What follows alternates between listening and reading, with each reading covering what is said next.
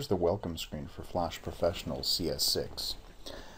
There's two kinds of files that we'll be working with through Flash Professional.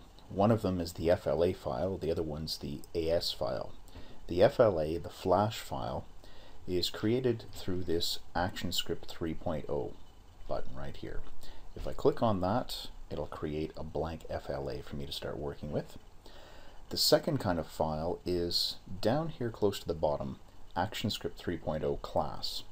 This creates an ActionScript file. So if I click on this one, it's going to ask me for the name of the class that I'm creating.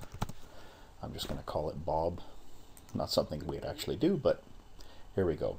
This is the text file that is going to create an ActionScript class. You can see the keyword here, class, and there's Bob. That's the name of the one that we're going to create. Alright, so that is the ActionScript class file.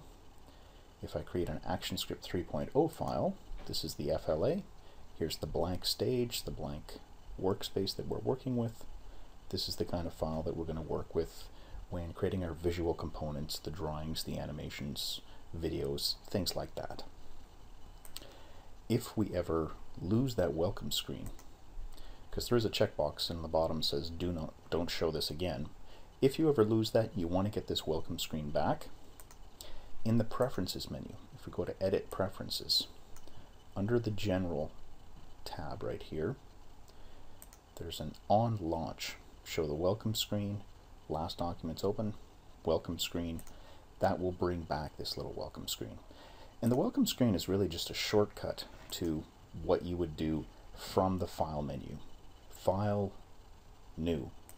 And then it'll say, okay, what kind of thing do you want to create? File, New, ActionScript 3.0, or an ActionScript 3.0 class. So either way you do this, through File, New, or through the welcome screen, those are the two kinds of files that we're going to be working with.